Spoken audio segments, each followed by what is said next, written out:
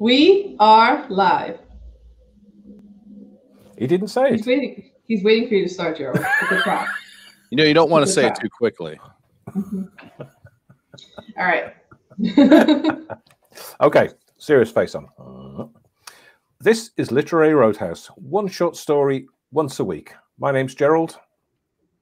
I'm Andy. And I'm Anais.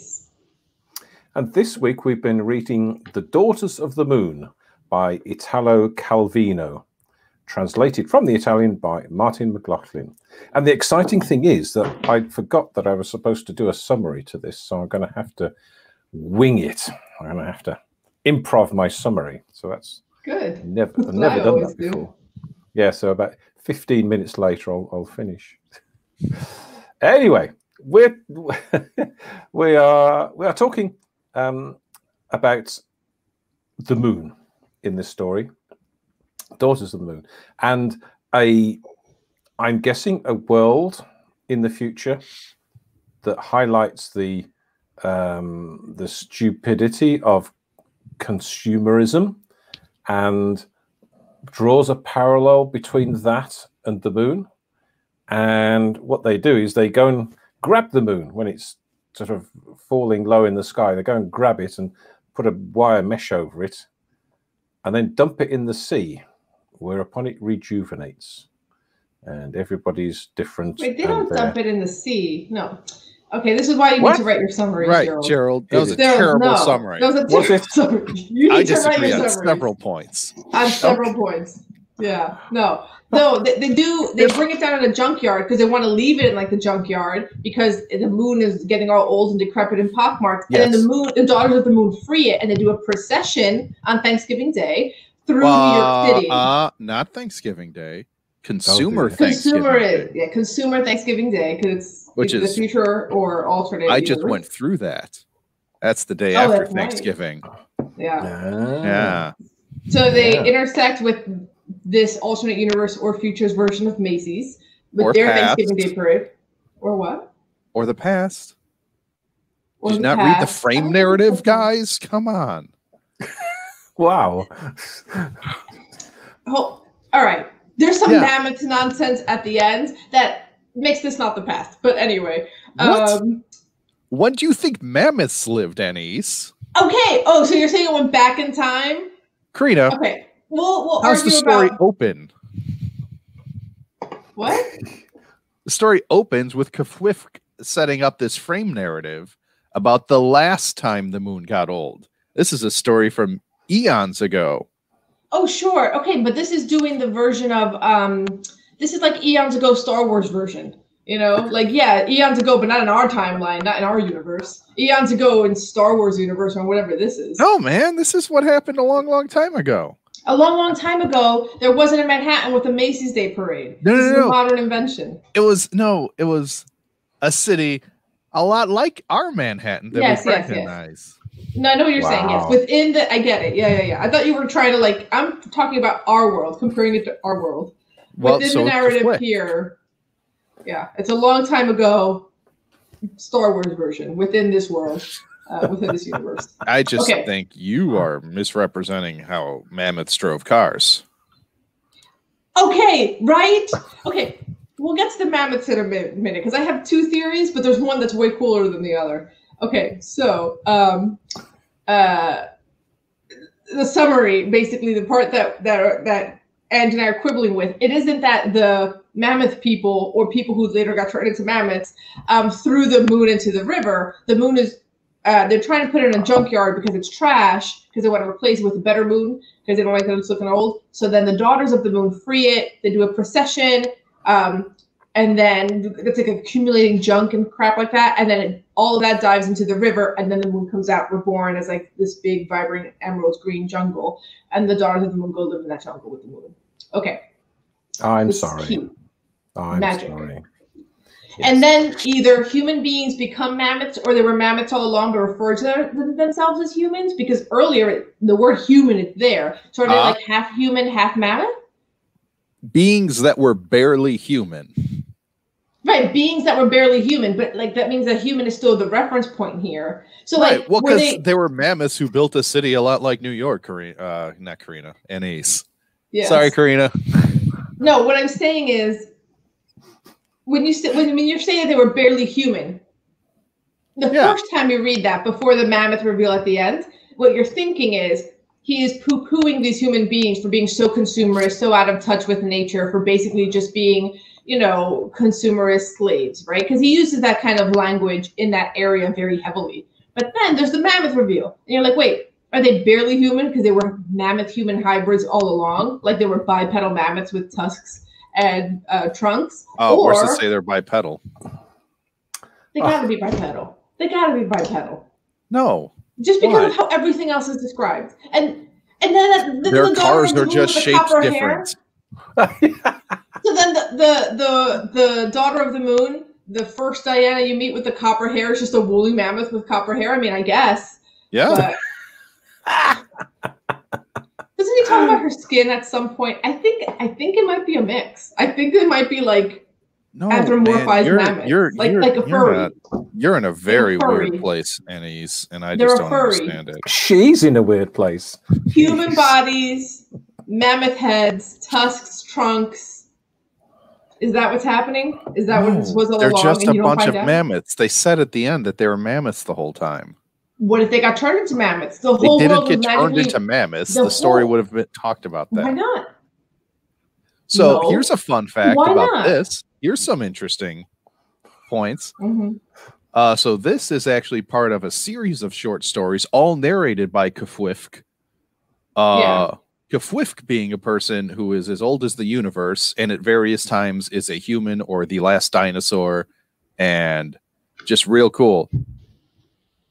Okay. And apparently reincarnates or remembers all of their reincarnations, Kafwifk. So like, yeah, this is about the time Kafwifk was a mammoth. All right. Okay. Pause again. Hold on, Andy. What do you mean that they couldn't have been humans who got turned into mammoths? Because that whole paragraph. That's not what the story's about. It could be. You're wasting a lot of time on this. We only got so much. Listen, we were seized by a frenzy. We began to gallop across the continent through the savannas and forests that had recovered the earth, burying cities and roads, obliterating all trace of what had been. All right? There's already magic here of things reverting to nature. What is the number one way to deal with these destructive consumerist humans? Just turn them into an animal. You're mammoths now. Nature. I don't know, man. I think this is about mammoth times. No, I told us it was a long time ago. This was about the New York that mammoths built. All right. Let's talk about what the story is actually about. But I knew the mammoths would be a sticking point because, like, wow, it just comes out of nowhere. Yeah. Well, no, it's about renewal and rebirth, isn't it? And I think because the world had just sort of eaten itself up with consumerism, then it reset itself and went back to the time of the mammoths. So I disagree with Andy here that they were perfectly normal humans, well, sort of, and had driven this consumerism and this destruction of the planet to a point at where it's got to be reborn, starting again with the savannas and the mammoths. Here's what I'm thinking. Yeah, go on. That was what I was thinking my first read through on it, my first time, but I don't know. The story doesn't actually poo-poo the consumerism that much. Like it's not that kind of story. It's weird. It's weird that these people are throwing things away so quickly, and it's sort of judging them for that. But it definitely poo-poos it. It describes it as a depressing sight. Right, it's the like junkyard. No.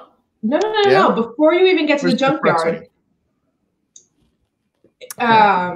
it was a depressing sight. We went out in the crowds, our arms laden with parcels coming and going from the big department stores that were open day and night. And while we were scanning the neon signs that climbed higher and higher up the skyscrapers and notified us, this is way before he even meets Diana.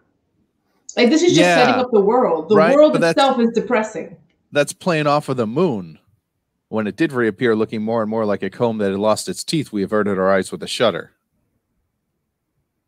Yeah, right? Like it's linking them. But like Right, but what's the act of rejuvenation at the end is the the consumer parade melts into the Diana parade, right? Like they're joined in together.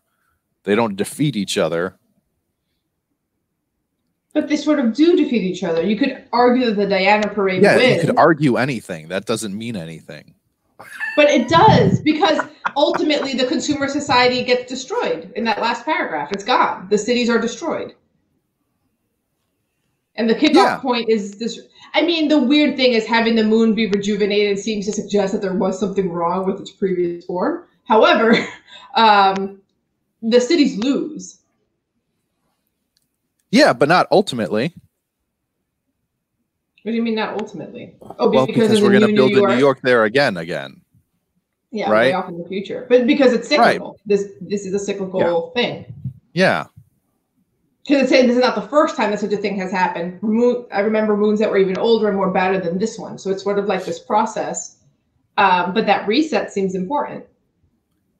And it seems to be that he's equating the dying of the moon and the gradual destruction of the moon is equated to the sort of increased commercialization of the planet, of the Earth, and at some point the two sort of coincide. So the destruction of the moon then causes the regeneration of the Earth. But the thing he's really on about is like, right, with all these disposable goods, is that people dispose of them too quickly, right? Right? Like, oh, that toothbrush is barely even worn. Get a new toothbrush. I don't know. Spends a lot of time on toothbrushes. I like it. But like the moon as described is actually decrepit and harmful, and people are afraid it's going to land on them and stuff. So I don't know that getting rid of the moon was actually a bad move. But then the Daughters of the Moon seemed like, when they all got to the junkyard, seemed like they were going to rejuvenate it. But then the lobster claw thing pulled it down anyway. By the way, I have a tattoo of that. What? It's the steam shovel with the lobster claw. So that's based on the Moon Tarot card, the crab reaching up to the moon. Oh. Yeah, I've got him here on my shoulder. Right? Wow. He's not a steam shovel, but he could be. That's a tattoo. Wow. Right, but so like even that's right, relying on tarot imagery and linked to the moon, right? The steam shovel that looks like a crab claw. It's like it's bad and different, and it's not the thing Diana was doing, but it's also still part of like some real fundamental imagery. I don't know. It seems like that tarot card mean? I'm not versed in the tarots. I rely on other people for that. Well, I figured if you got a tattoo related to it, that you might be attached to that. Yeah, because I just outsource that, right? Okay, I'm looking it up right now. This Moon Tarot card meanings. The crab or crayfish. Let me get down to the crab section. The story of this card begins with a lobster or a crayfish or a crab and other deck renditions, which represents us and our greatness or higher purpose or calling, emerging from our primordial ignorance. This is not derogatory. It's we're simply unknowing of our divine potential to start our journey of higher purpose. We are met with all manner of influences. The symbolic crab also links to the astrological aspects of Cancer, with the moon as its ruling celestial influence. So it's about human potential, divinity, and right. And so that's what pulls down the moon is human potential and striving for knowledge. So that's not bad. Yeah, but they're not pulling down the moon because they love it. They're pulling down the moon because they hate it. It's a bit of a stretch. If anything, actually old though, right? Like not like their toothbrushes. The moon's actually old and worn out. I get what you're saying. We're like, this one disposal might be one of the disposals that actually makes sense, that it makes sense to bring the thing down. And it is pretty amazing that you can bring down the moon with a crane. That is a divine, magical thing that is being accomplished by these mammoth people, bipedal mammoths. But Or humans who later were transformed into mammoths. Yes.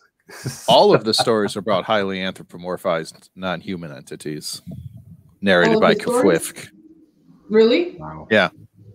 Oh, so they are bipedal mammoths? No, not bipedal. Just mammoths who build houses and cars. Wow. Okay. I just feel like if you were a mammoth, wouldn't you build like a scooter, a motorized scooter? You know what I mean? Just like a maybe that's what they call a car, Anais. Maybe, but like I'm just saying. I'm just saying, be more specific. No, it's still got a hood. Anyway, but that means that these naked women that we're seeing are mammoths, completely. Yeah, I'm all right with that. Yeah, I'm all right with that too. It's kind of funny. It's funny. The only thing he describes is her copper hair, right? Because if that's the case, it gets funnier. Right. But then, ordinarily she would be wearing clothes because they were she threw all her clothes in Central Park. No. So she's a copper hair. Well, the other mammoths are clearly wearing clothes, Gerald. That's all. What? The other mammoths are obviously wearing clothes. Right. She took off all her clothes in Central Park. Yeah. So, okay, whatever. This is just funny. Don't worry about it. I was wearing clothes, right? She had long copper hair that came down over her shoulders. Suggests the way that we do hair. Oh, sure. Yeah, it suggests that. Yeah. To give you that twist at the end. Are you being or the anthropomorphized mammoths, bipedal mammoths, or they were always humans and they got turned into mammoths. And the cyclical nature here is, I guess, humans are also cyclical. I don't know, man. I like it a lot.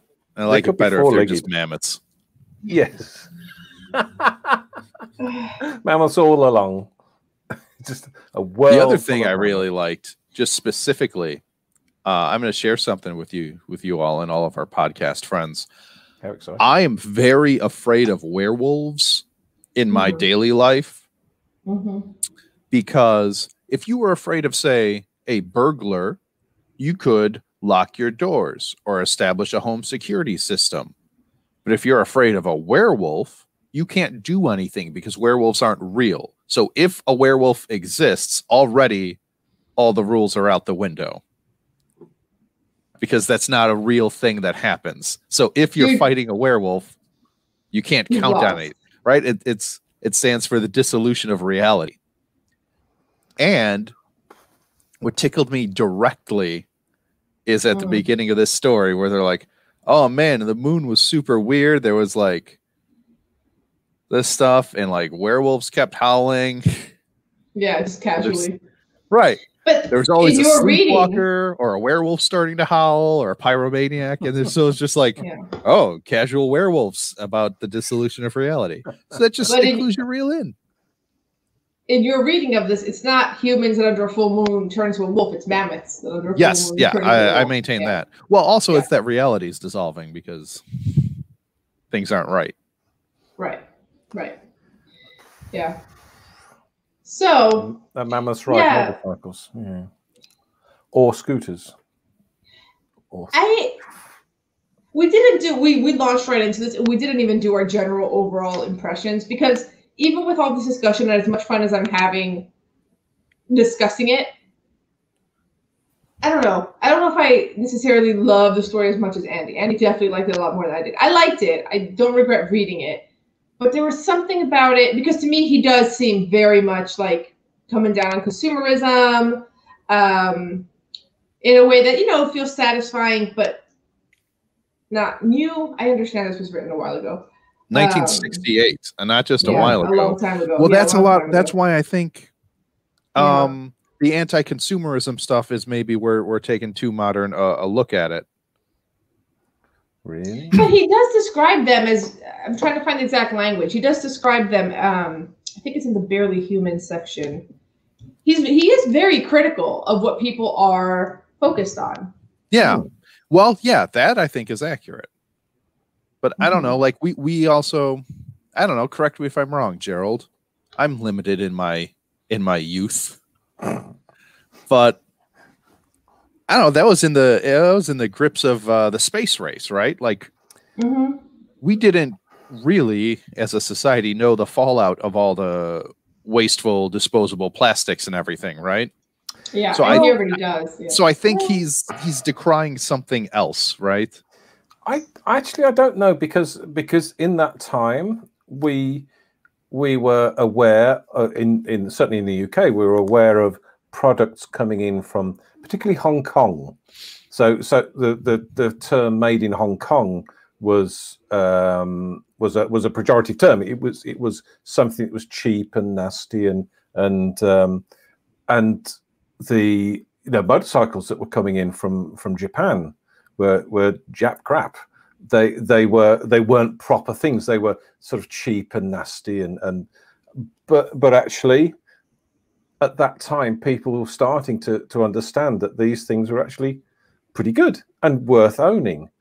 And I know around that time there was talk about planned obsolescence of products, so that even then, you had people with washing machines that were like 20, 30 years old, and yet one bought 3 years ago was already worn out. So I think it was just starting then. Maybe it was a warning by Italo.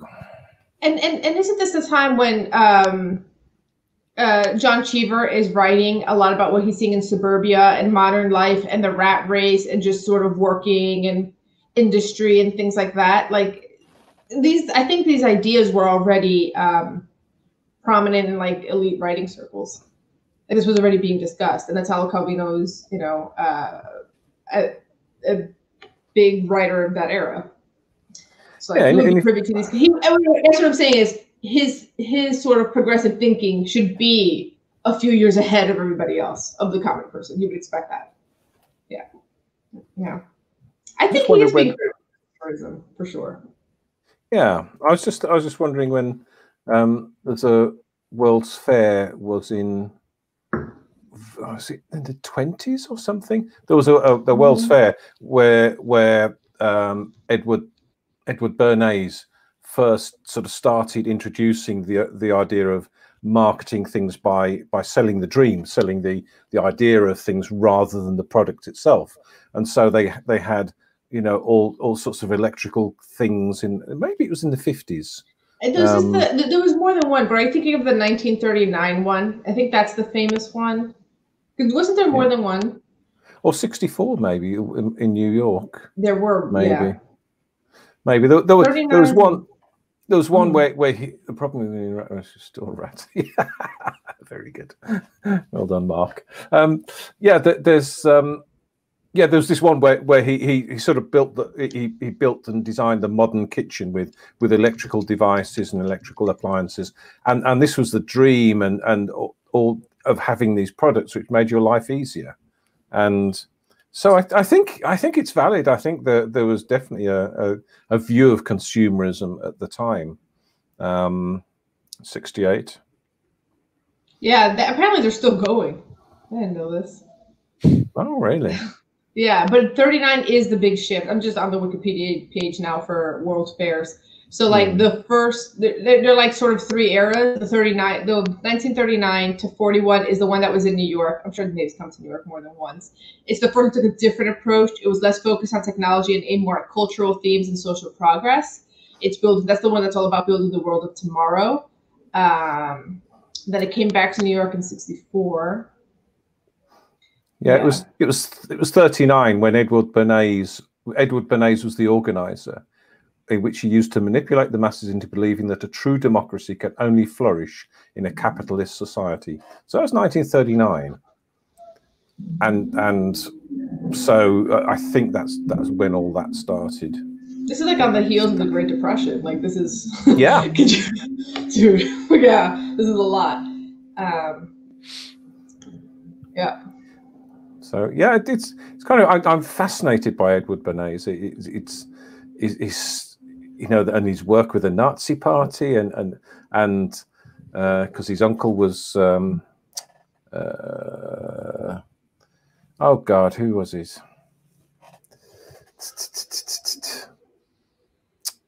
Anyway, that guy. What was his name? Oh, come on, Gerald. I don't know. I'd have to look into it. I'm so old. Edward Bernays is the nephew of. Maybe he has a notable uncle in here. Oh, he Sigmund does. Freud. He's Sigmund Freud. There Sigmund you go. Freud. Yeah. There he is. Yeah. So All right. yeah, so there we are. So I think yes, going back to the original thing, yeah, consumerism and was rife in the 60s. Yeah, and I think people did understand it, especially progressives, the elite sort of artistic class for sure. And I think I think it's definitely. I think what Andy's picking up on, especially as I reread it, I think he does very clearly make his stance on consumerism known, but the entire piece is so light in tone. He's not coming down fire and brimstone. He's writing it from the, it's a little detached, so it doesn't feel like it. I think the subtext is clearly there, but the narrator isn't coming in like, these horrible people, because the narrator is keeping it very light throughout. But despite that lightness, you can read between the lines on sort of like the author's perspective.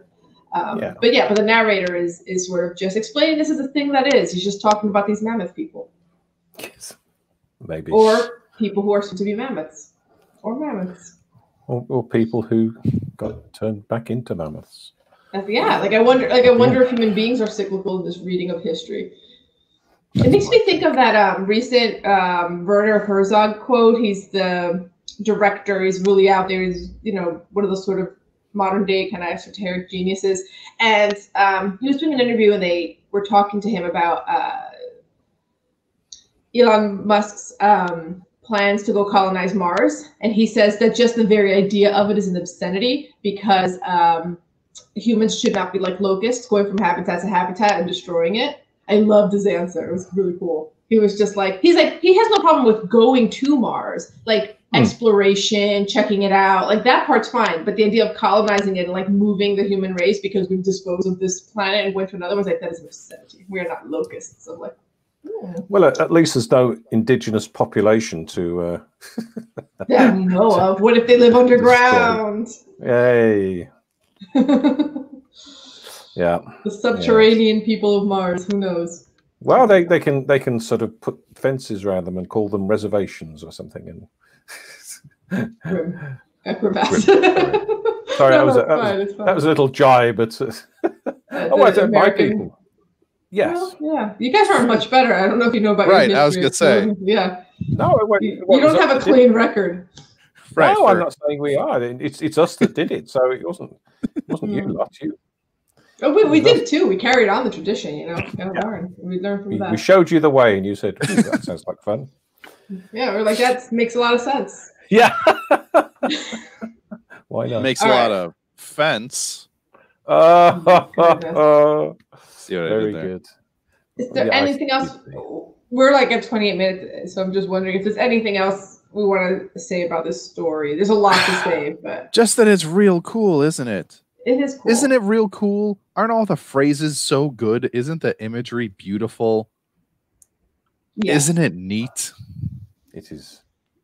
It is. I must admit, when I first looked at it, I thought, what on earth is this about? But you have to sort of take off your sensible head and put your sort of wide open head on, and then it becomes really, really good. Really enjoyed this. It's really exemplary for this sort of like genre. I don't even know exactly what this genre is. A lot of people would say it's like fantasy, sci-fi fantasy. But it's not really. It's like sci-fi fantasy, magical realism stuff. I don't know about magical realism. Where's the realism? Well, people? No, just magical. I guess like just Calvino in general, right? I did a lot of Calvino-ing afterwards. Really, what I did is I was telling Karina about the story, and she's like, "Huh." That because I just gave her a gloss, and she's like, "That either sounds like it's the mature work of someone very cool, or like the completely juvenile work of someone." And I was like, "Oh, it was by Italo Calvino." She's like, "Calvino?" So I was like, "Okay, I've got to." Oh wow! No, he is. I gotta find out some more. Yeah. Okay. Man, what a cool guy! Also, by the way. Yeah, what about him? What'd you learn about him? Well, okay, I don't know. He was born in Cuba to two botanist parents, and his parents named him Italo to remind him he was always from Italy. and then they moved back to Italy when he was 2, and so he always thought the name showed a belligerent nationalism. Belligerent nationalism, fantastic. Right? And then like fascism happened, and so like he spent 6 months in the Italian resistance as a guerrilla fighter while the Nazi party kidnapped his parents and pretended to execute his father in order to torture his mother for and then right, because they were all a bunch of like free thinking anarcho socialists, PhDs, and his brother is a geologist, and then he grew up on this floricultural reserve where they did plant experiments and stuff. Wow. And he was the one who went out of the hard sciences and started writing, and just cool, like a bunch of cool pacifist geniuses who then opposed fascism and Nazism and then became a writer. Neat. Just neat, awesome. Cool things. Cool life, yeah. Very cool. Yeah. Yeah. And he does this style so well. Like it's so descriptive, it's so vivid, it just sort of takes you along. It's very beautiful. I mean, even the way he describes the junkyard is beautiful. And very evocative. But I have to say, on my first read through, I liked it. I did, but I wasn't like blown away by it. It sort of like sticks with you and you have to think about it a little bit. Well, because I was like, man, I like this story and I liked all these good bits in it, and I don't know what I'm supposed to do with it. And also it was real weird. Then I had to put it in a conceptual box with Rushdie and Garcia Marquez, and then I was like, okay, I know what to do with those. Yes, like them and think about them, and they're cool, and don't sweat that the people ended up being mammoths. Yes. Aha! Aha! So you admit it. Aha! Gotcha. That's right. People that turned into mammoths ended up being mammoths, is what I said. Turned out to be mammoths all along. What you're saying. Yeah. All right. Right. Man. Okay. Anything else we want to add? Because I think there's a story where like really the biggest thing I can say to the podcast is read it. Like it doesn't make sense unless you read it. You should read all the stories we discussed on the show. But I feel like that's especially this one. Especially this one. If not, you're going to be really lost. Right, yeah, because Gerald, and especially the fact that you forgot you were doing the summary. But this is not an easy story to summarize now, is it? No. It's because what's the high gloss? It's like someone telling a story about this moon that got pulled down and turned into a jungle, I guess. Like it was I was thinking of doing that, and I thought, no, that's too silly. Let's make it at least a good stab at it, and then I made a complete pig's ear of it anyway. So there you go. A lot of toothbrush references, though, huh? What's that about? Yeah, new toothbrushes. Yeah, nylon's new, I guess, though, right? In '68. No, I like that it had entered the phase when cars wear out more quickly than the soles of shoes. See, that's a great line. And you think, and the skyscrapers gleaming like the neon bristles of a brand new toothbrush. Right. Yeah. A lot of good toothbrush references. Mm-hmm. In a story about bipedal anthropomorphic mammoths. Well, maybe. All right. Quadrupedal. So, are we ready to rate? Yeah. I'm going to give it a 6. Yeah, there we go. That's a shocker. It's got lobsters, it's got werewolves, it's got mammoths. That's everything. I guess it's a crab. It's not a lobster, so maybe 5.5. No, I'll give it a 6. All right. And I'm giving it a 6 too. Wow. I like you. No, because I like the message, even though I may have got the message wrong. I like the message.